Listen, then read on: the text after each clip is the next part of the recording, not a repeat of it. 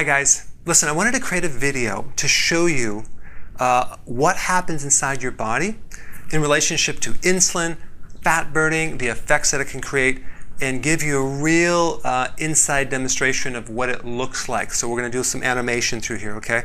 Let's first start out with this one image right here, which we have the pancreas right here, and the pancreas makes certain hormones. One hormone it makes is called insulin. And the location of the pancreas is underneath the left rib cage, but extends over to the right a little bit. And it's triggered by sugar, okay? So when you eat a carbohydrate-rich meal, and the faster that it turns into sugar, like certain things will turn to sugar fast, other things are slow. That's called like a glycemic index. Like celery would turn into sugar very slowly. Candy would be very fast. So as soon as the sugar spikes in the blood and it goes above a certain level, it triggers the pancreas to make insulin. So now we have this insulin that connects into the cell. So insulin actually will remove the sugar out of the blood to bring the sugar down, okay? And what it does is it feeds the cell. One of the functions is it feeds the cell. So it's kind of like a little chef that it feeds the cell its food, okay? It's fuel. So you can look at insulin also as a key that opens a door, allowing the cell to absorb glucose, okay? So as glucose goes inside the cell, now we have a situation where the cell is filled with glucose and it's being fed. Now there's a signal that then will go from the cell back up to the pancreas and tell the pancreas to turn off because it's been fed. So we have this on-off mechanism. It's called a feedback loop. And all the hormones have this feedback loop where the hormone is sent across a distance, it does its function, and then once it's done, it sends a signal back letting the gland know it did its job as an acknowledgement, so then it can turn off. If this signal is off in any way, then the pancreas will continue to communicate and send more hormone when you really might not need it.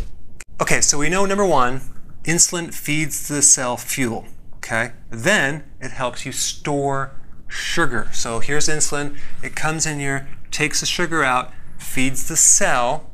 Number two, it actually stores sugar mainly in the liver, but some in the muscle as well, and some in the kidney, some in the brain, and some in the white blood cell, but mainly the liver and kidney. That's where the storage happens.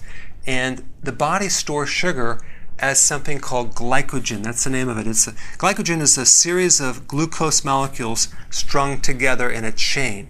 So there's two main types of fuel storage in the body. We have the glycogen reserve, and then we have the fat reserve, okay?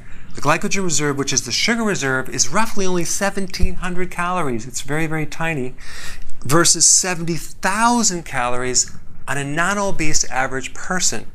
So we have 70,000 calories for fat versus only 1,700, that's 1,700 for sugar reserves. Okay, so insulin helps in the absorption of fuel in the cell. It helps in the sugar storage, which is called glycogen reserve. And number three, it converts excess sugar and carbohydrates into fat. Okay, so fat comes from the excess carbohydrates.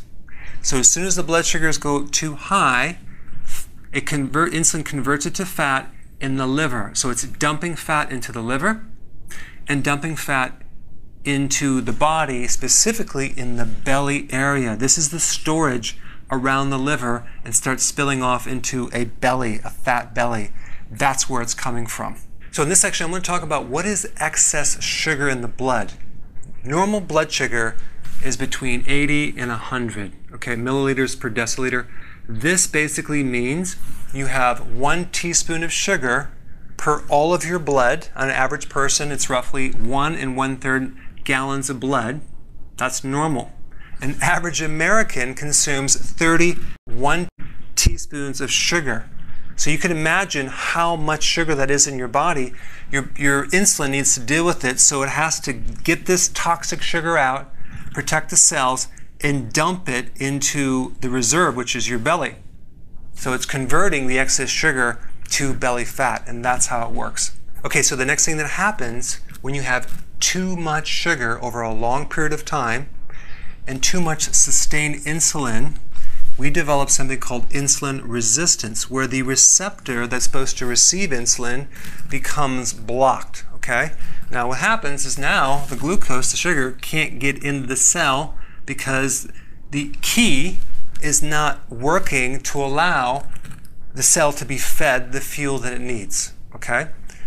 So because there's no signals inside the cell that the glucose is getting in there, there's no feedback loop to the pancreas to turn it off. So we have an incomplete communication. It's like someone's talking so much but no one's listening.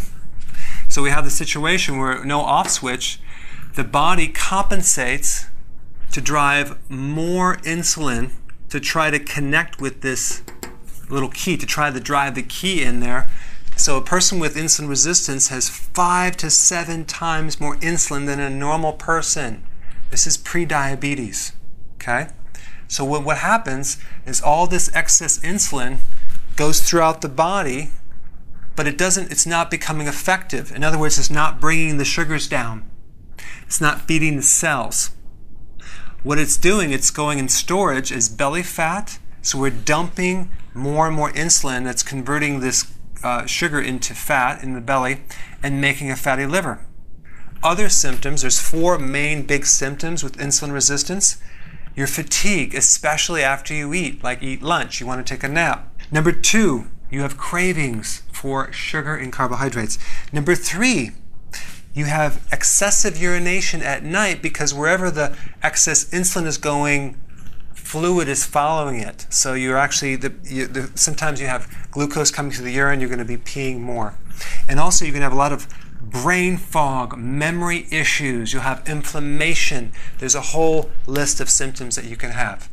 So there's several other purposes of insulin that go beyond just glucose going in the cell. Number 1, protein goes in the cell with the help of insulin. Without insulin, you can't absorb protein, amino acids in the cell. That's why diabetics have loss of muscle, collagen, muscle weakness. They can't build muscle.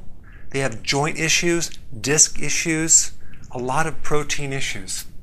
And potassium, the major mineral or electrolyte, which is potassium, will not go in the cell as well, thereby having fatigue, high sodium, that's going to get high pulse rate, high blood pressure, arrhythmias, heart arrhythmias, skip heartbeat, palpitations, edema, swelling in your feet, poor sleep because potassium helps relax your body, muscle cramps, constipation, gout, kidney stones. Okay, so insulin is needed for other things as well. So if you wanted a really good reference book, I just came out with my new book called The New Body Type Guide. It's actually major updates from the last book that I had, which is the 7 Principles of Fat Burning. There's more strategies, more effective results. It's easier to implement. Okay, so you're taking additional strategies of healthy ketosis, intermittent fasting, and the body types all together. So it's really about how to get healthy to the core and long term. So you can do something without the hunger, without the cravings, and be very, very successful. There's 379 pages, over 156 graphic illustrations. So when I read a book, the first thing I look at, does it have any pictures? Okay, if it doesn't, okay, next. So I love the visuals. Full glossary, full index, full FAQ, full resource chapter.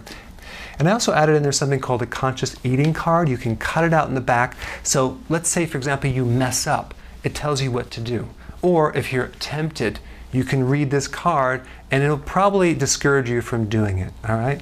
So I'm doing an introductory special on the book. If you get this book, you'll get an additional bonus, okay? This is the companion guide.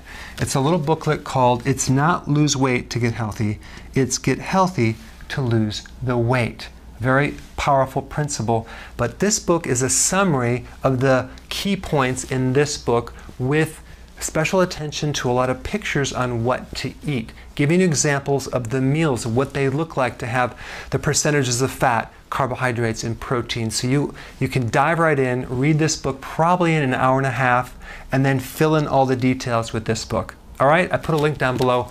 Thanks for watching.